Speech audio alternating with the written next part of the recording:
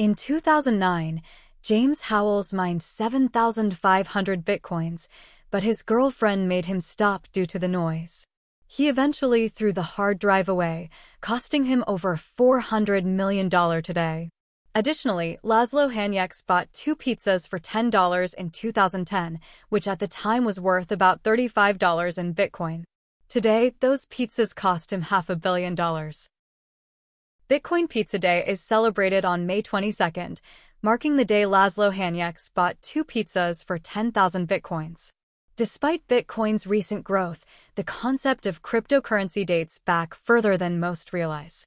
Bitcoin's origins and the mystery behind its creator remain fascinating, even as the cryptocurrency faces skepticism and a bad reputation due to frauds like BitConnect and OneCoin, as well as its use in illegal activities.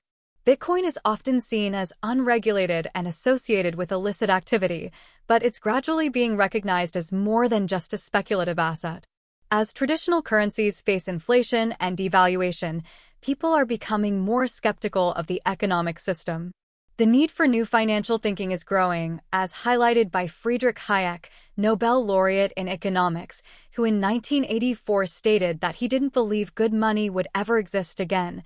While Bitcoin isn't perfect, it achieves the goal of bypassing government control by creating a decentralized system. In traditional banking, a third party, like a bank, verifies and processes transactions.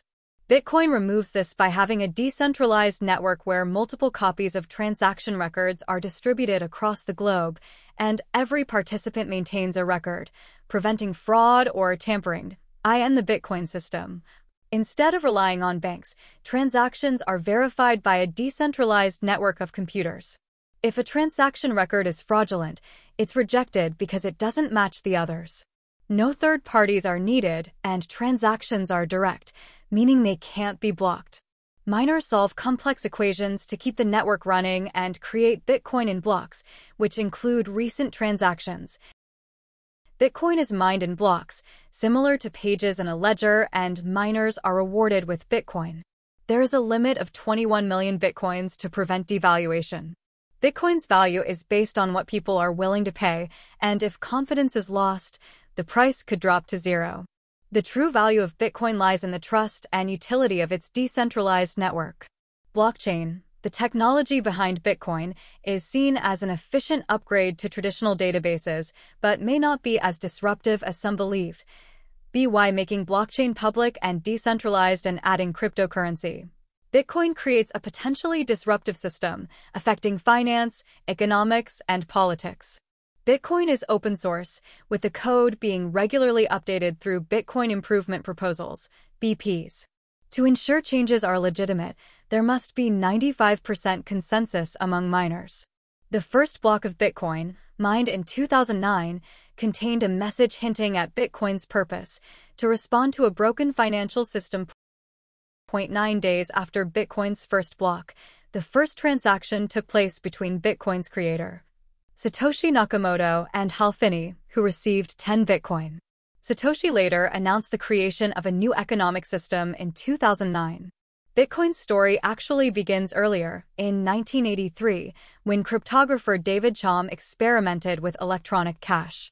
As part of the cypherpunks movement, he aimed to protect privacy and created the blind signature protocol, a foundational element for modern blockchain technology. David Chaum created a concept for using eCash to make payments, allowing proof of identity without revealing personal details, such as in cases where someone needs to verify their age. In 1989, Chaum founded DigiCash, with Nick Szabo joining the company. In 1993, DigiCash launched an eCash system, allowing secure, anonymous online transactions. Despite its technical perfection, the U.S. government saw eCash as a potential threat due to its challenge to traditional financial systems. David Chaum's colleagues faced secrecy orders from the U.S. government, making it a federal crime to reveal their research. The National Security Agency, NSA, discouraged cryptography conferences, leading Chaum to risk imprisonment to set cryptography free. At its peak, eCash caught the attention of Bill Gates, who offered $100 million to integrate it into Windows 95. Chom declined the offer, as he was skeptical of others' intentions due to his paranoia and stubbornness. David Chom believed that better offers would come and wanted eCash to be perfect. He saw the development of digital cash as crucial for determining whether we live under a dictatorship or a real democracy. However, infighting led to him losing control of DigiCash, and the company eventually went bankrupt in 1998 after banks showed little interest in adopting the product. This marked the end of the first wave of digital currency. Despite the early struggles, progressive thinkers still saw potential in electronic crypto money. The idea wasn't bad, just ahead of its time, and lacked strong leadership. In 1999, economist Milton Friedman stated that electronic cash was necessary for the internet and could help limit government power. In the mid-1990s, the idea of cryptographic money gained momentum, with the NSA even publishing a paper on anonymous electronic cash. Despite proposing a centralized bank, the movement continued with new ideas like B-Money, designed by Wei Dai in 1998, which aimed to create online economies free from regulation. However, B-Money remained theoretical, although Jim Bell's assassination politics proposal, which suggested using an encrypted currency for political assassination bounties, gained some notoriety. It ultimately led to Bell serving time in prison.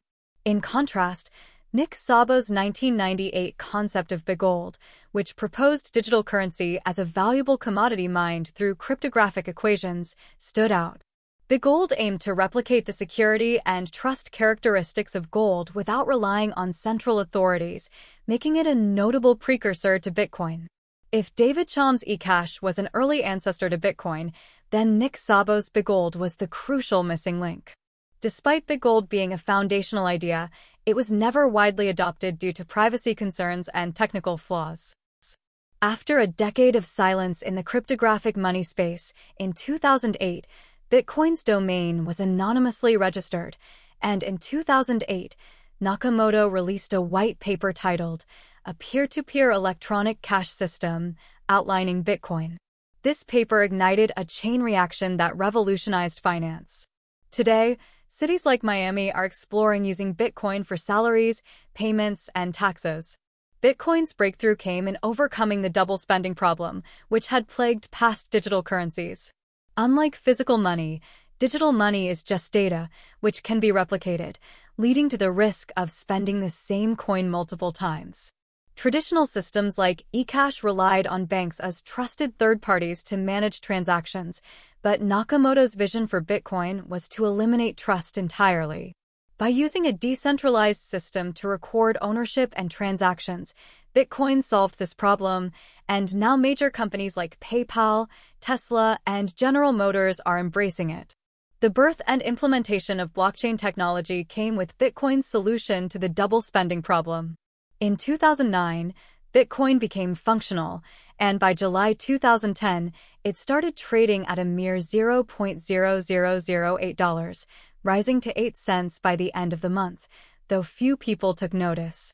Bitcoin's first mention on Reddit in 2010 was downvoted, and its first reference on TV was in 2012, in the show Good Wife, when Bitcoin's price had reached $3.41. By 2013, when Bitcoin was worth $100, it still had little attention, with even a talk about Bitcoin in an empty room. But despite this, there were a few early believers. Chamath Palihapitiya, at the time when Bitcoin was priced at $135, expressed his strong belief in Bitcoin's potential, especially in developing markets. He pointed out that Bitcoin would thrive in countries with political or financial instability, such as Brazil, India, Venezuela, and Argentina. According to Chamath, the importance of Bitcoin lies in the ability to provide unfettered access to capital, regardless of what happens in more stable markets like the United States, Japan, or the EU. He emphasized that the real growth and demand would come from countries experiencing devaluation and monetary challenges. The mystery surrounding Satoshi Nakamoto, the creator of Bitcoin, remains a key part of the cryptocurrency's story. Despite successfully developing a functional digital currency, Satoshi chose to stay anonymous and sent his last verified email on April 26, 2011, disappearing from public view. He still holds 1 million Bitcoin, which could make him the richest person in the world if the price reaches $197,000. This secrecy has led to numerous speculations about Satoshi's identity and reasons for vanishing. These questions, along with concerns about Bitcoin, will be explored further in future episodes.